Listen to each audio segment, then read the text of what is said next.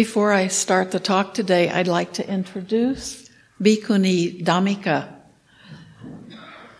And she's going to be with us. We're not sure how long, but we hope it's a long time.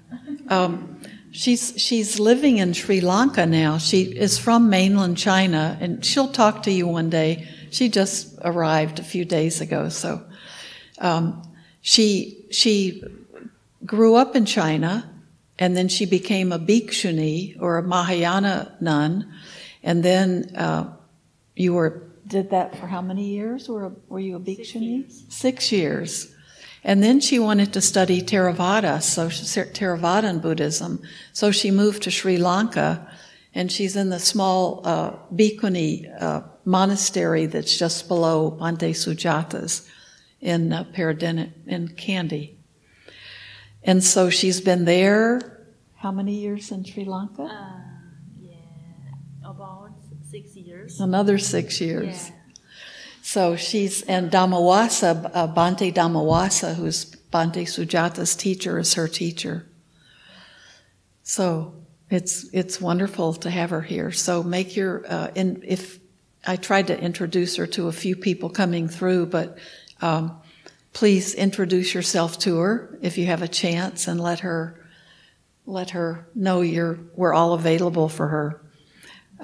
This morning she's staying with Julie Gibson for a few weeks, and she was walking here from Julie's house, and she said people all over were bowing to her. They'd do a bow, and she thought, yeah. So I think why in America so many Buddhists so kind. I'm so surprised. But in fact, sometimes in China, some areas they don't know Buddhism. They see me, they see me like fight a monkey.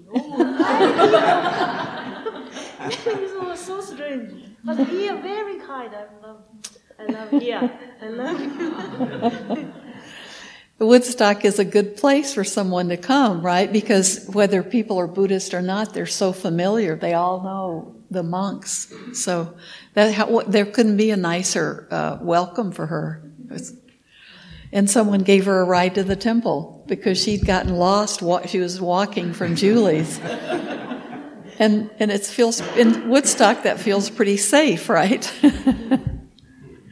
So she made it and met wonderful people and had a good introduction to the city. So I'm sure you'll be seeing a lot of her, and she'll be doing talks, and she just needs to become comfortable with us, but it'll happen fast. So that's our wonderful news for today. So I wanted to talk a little bit, a different topic, but about the precepts. And I wanted to talk about and what it means when we take the precepts. But I wanted to talk today, and I hope I talk about this more because there are some suttas I want to bring into it. But I wanted to talk about the community that we form when we take the precepts. And the community, whether we take the precepts or not, we're all part of this community. And we call that a Sangha. So the Buddha taught they're different. They're the Sangha, the ordained Sangha. And the ordained Sangha consists of the monks and the nuns. And our relationship is supposed to be we're kind of codependent on the lay people Sangha. Hopefully in a good way. So the monks and the nuns were taken care of by the lay Sangha, and then the monks were teachers and were there to teach people and to help people. And there was a reciprocity there. And today that relationship is evolving, I think, especially in this country. But when we have a community like this, and a temple, this group forms a really important, significant community. And then there's also the community all over the world, of all people who who practice Buddhism, and all monks and nuns all over the world. So we have those larger communities. But like with the precept, we don't have to globalize, right? Even that community. Because the important thing about the community here is, and I think the important reason that we have it and people come to the temple. You can all meditate at home. You can all study at home. So why do we have a community? It might be a hassle to get up and come at the times that we have services. Or you might prefer to just sit in your pajamas, on a cushion at home. And why do we come together as a group? And why do we feel that this space is special? And I think it connects with our precepts, whether you've officially taken them or not. The precepts we can practice every day as our intentions. And we know if you've come to other talks about it or if you've taken the precepts, we've been talking about having the intention every day for yourself and for all other beings, not to do any harm to any beings, not to take anything that doesn't belong to us, I'm already getting them out of order. What's the third one? I thought I had this down. Not what? Not to lie. That's number 4, isn't it? Okay. I have the intention every day not to harm any other beings. Number 2. Okay, you got it. I should have known, Dave, you'd have it. So the intention not to take things that don't belong to me or that were not given to me, not to engage in false speech. And then we can extend all the other kinds of speech that we can talk about almost without end, right, of inappropriate speech. And not to engage in sexual misconduct and not to become intoxicated and heedless from alcohol or other drugs. So if we use those as an intention every day, we're really cleaning up our part of the pond, right? We don't have to worry about how the rest of the world is doing or how our neighbors are doing or how even anybody else in the temple is doing. And we need to keep it as close to us as possible because these precepts are the things that we've taken on to be the best we can be. I mean, it's essentially, this is what I want to be able to practice meditation. But I can't do that if my mind is cluttered with all kinds of remorse or guilt. I can't do it if my mind is always thinking about other stuff. And we know that the precepts help us soothe our minds because our act is getting cleaned up every day, a little bit more. Just because our intentions and our awareness is on those precepts. And we stop a little bit and think maybe before we have to make a decision about those. So we're working with those every day for ourselves. We're not trying to put them on to anybody else. And if you take the precept ceremony, it's really important that you know we never tell anybody else that they have to take the precepts or that they need to take the precepts. Or if you come to Blue Lotus, you have to take the precepts. That's completely inappropriate way to talk. Because the precepts are extremely personal, and it's about me personally. I might not be ready to take the precepts. I wasn't ready to take precepts until I was 56 years old. And that was just for 5 of them.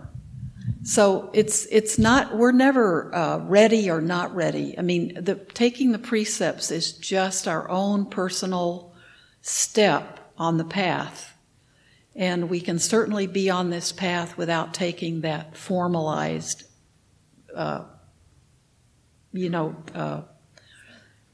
ceremony that we do, right? It doesn't have to be formal.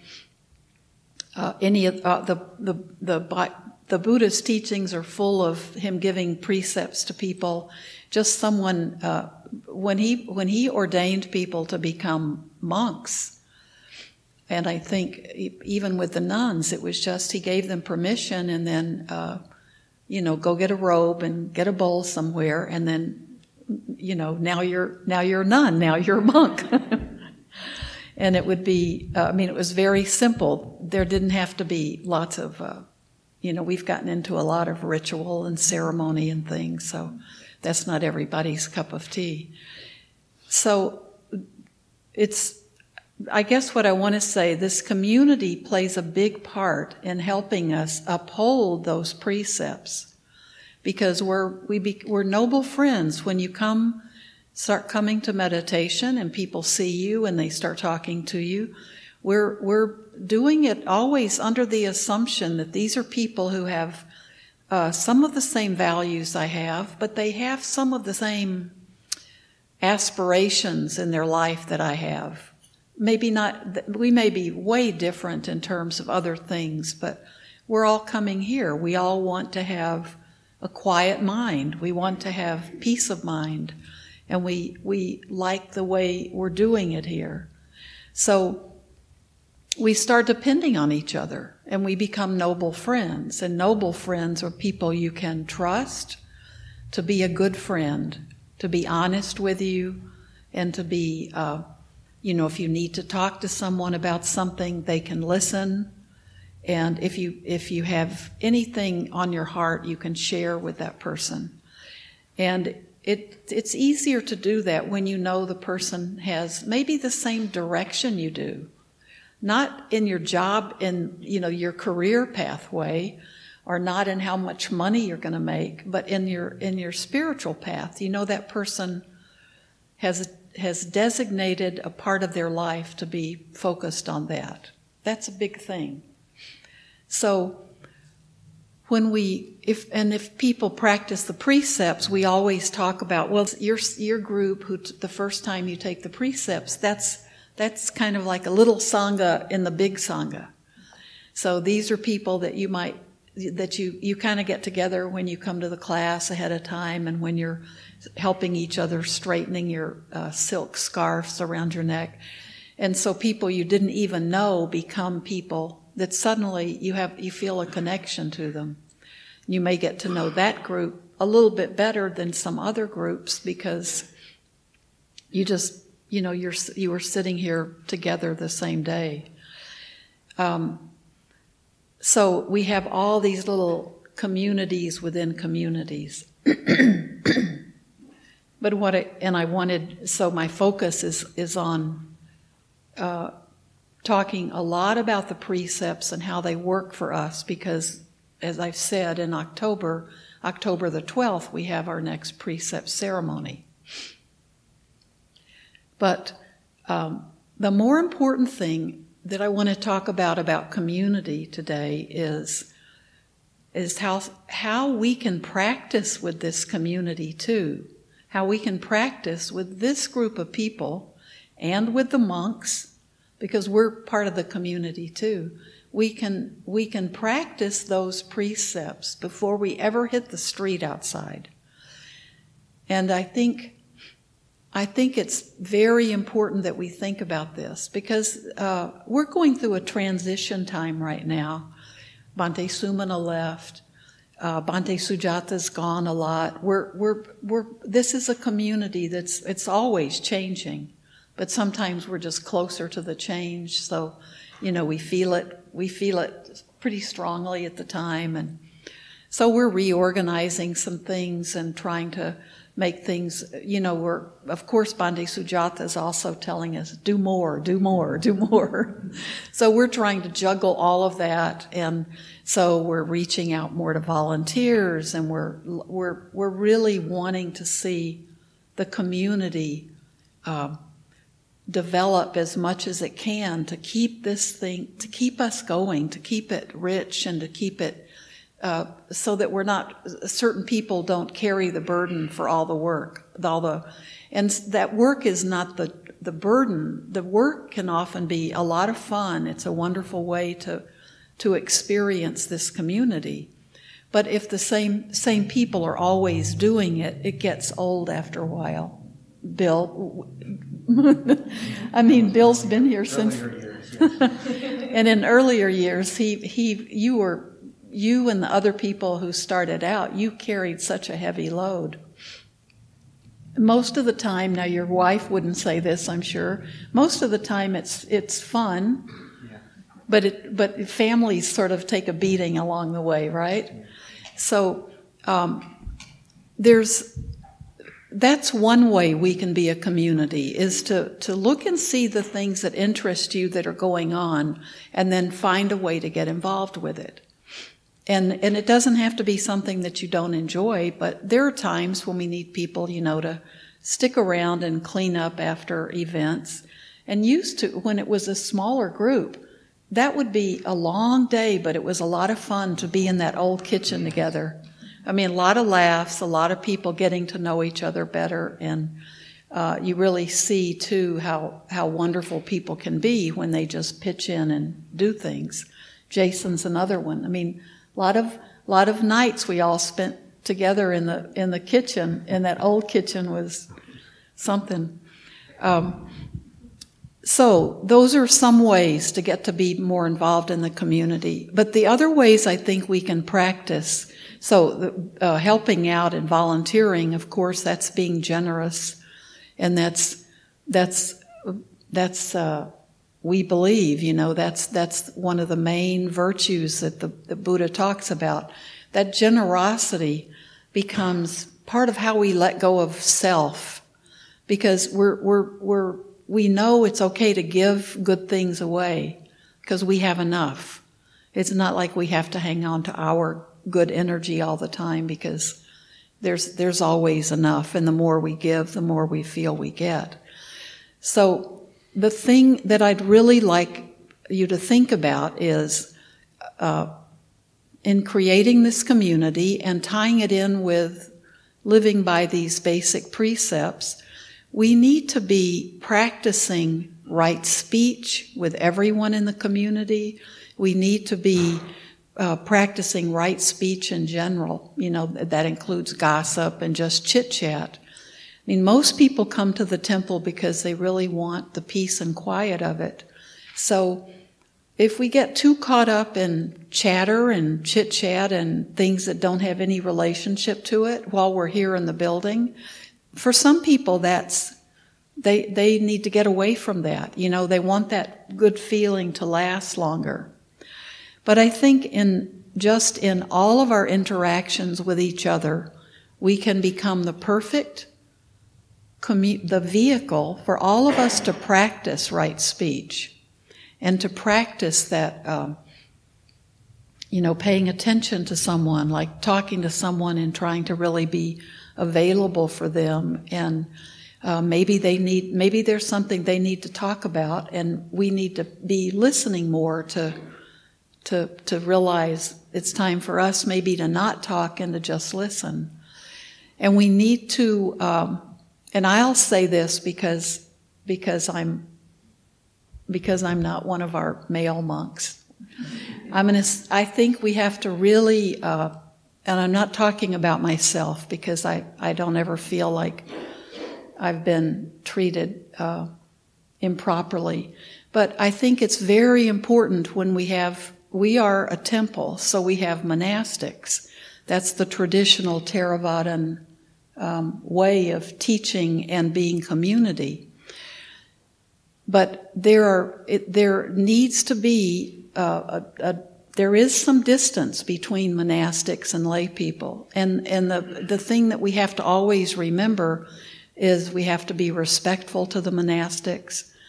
And here we hug, and that's perfectly okay, but we have to be careful about how we speak to monastics and the respect that we show them. And I especially think about our monks from Sri Lanka. They have been training as a monk from the time they were 10 or 11 years old. So when they come to us, even if they're super young, like 25, they've been training, living the training, not just taking classes at night. They've been training for maybe 14 years to be a monk.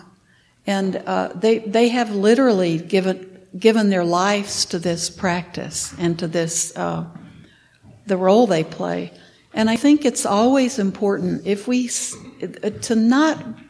they're wonderful and they're funny, and I'm not going to quit joking and teasing with them or anything like that. I don't think you should either.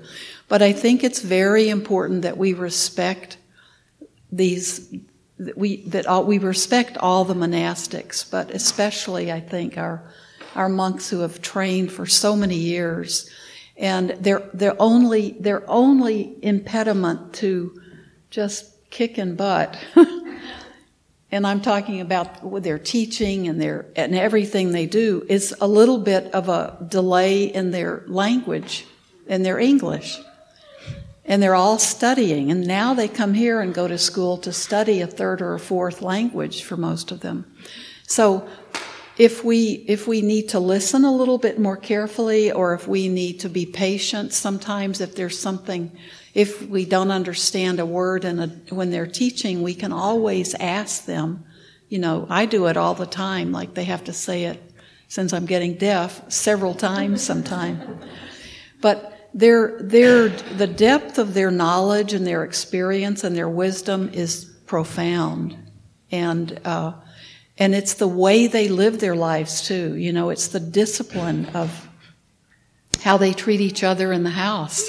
Well, they've lived all their lives living in community, so they know if someone insults them, they aren't going to respond back in kind. I mean, they have been trained in how to work with their anger and how to work with difficult emotions and how to let things roll off their back. So I think for us as a community, we can use each other to train in respect and there's so much that these monastics can teach us. And that might be in just a brief conversation with them. It can just be something that you have a question about, or something that you want to know more about, or something that's troubling you. And that's what the monastics are for. But I think sometimes because we're so casual with each other, I've seen people use wrong speech around the monks. It becomes a little bit too easy to treat them like their younger brothers or something. And I think that's and they don't have any idea that I decided I was going to talk about this today. Nobody came to me and said, "Wah, somebody's been mean to me." But sometimes I've seen it. And I think if this is how we choose to be Buddhist, it's really important to learn the proper relationship between monastics and lay people. And it certainly is. It doesn't have to be artificial or anything stilted or uncomfortable. But there is a level, even though our monks are young. To me, they're all young. But we still, what we're honoring when you bow to a monk or a nun, you're really honoring the robes that person's wearing, and it's important to remember that. So if there's any kind of if you aren't respectful to a monk or nun, you're really not being respectful to the robes that represent the Buddha and the teachings of the Buddha. And if you have a problem with one of them because you think they did something that's inappropriate, it's perfectly okay to privately go the same way that we want to treat each other in the community. If you have a problem with a person, and as you become noble friends, that doesn't mean you never have issues or problems. But what you do is what we do when the Buddha talked about right speech. He also said, is it the right time to talk to someone? Is it the right place? Like it's probably not in a room with other people in the room. Is it the right time? Is it the right place? Is it kind? Is it necessary? And is it true? And if you use those criteria, then you can think, okay, this may not be the right time to say, to tell Bhikkhuni that, she has her robes on inside out, which I have done before, but Bhante Sumana usually, looks at it and tells me my rice paddies are seamed on the wrong side. So, but if it's something that you think that they've said that's offended you, or you have a problem with something personally about that person, you don't have to say, well, I guess I can't speak to them, but make sure it's done, and that goes for everybody. Is it true? Is it kind? Is it necessary? Is it the right place? Is it the right time? That works for everybody. But if we can't show the monastics that kind of right speech, we're probably not showing it to other people either. So that's when we can let this whole group of people, before we even leave the building, we can practice the precepts with each other, and we can practice right speech with each other, and that makes it easier, and it makes it. Sometimes there seems to be gossip in the temple, and that we know is not right speech.